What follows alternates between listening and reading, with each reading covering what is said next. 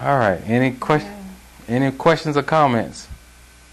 If you're on the phone and you have a question or comment, you can press 5* and we'll take your call. All right. You have a mic.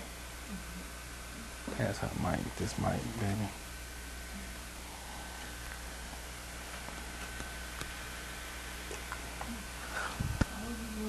What about like the people born with sexual deformities and they're supposed to have two body parts, different body parts? That's very, very rare. That the question is, what about people that are hermaphrodites? You know, that's one of those things. Most of the time when it's that way, most of the time it's going to go towards the male gender. Most of the time.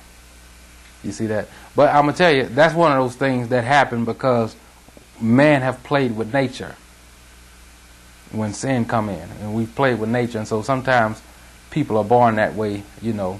And in that case, I would suggest being prayerful. But a lot of times what happens is the parents will decide what stays and what goes, you know, at birth.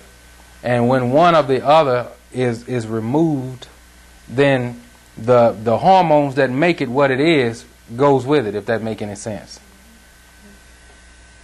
You see, the hormones that's with it. So then it's up to the parents.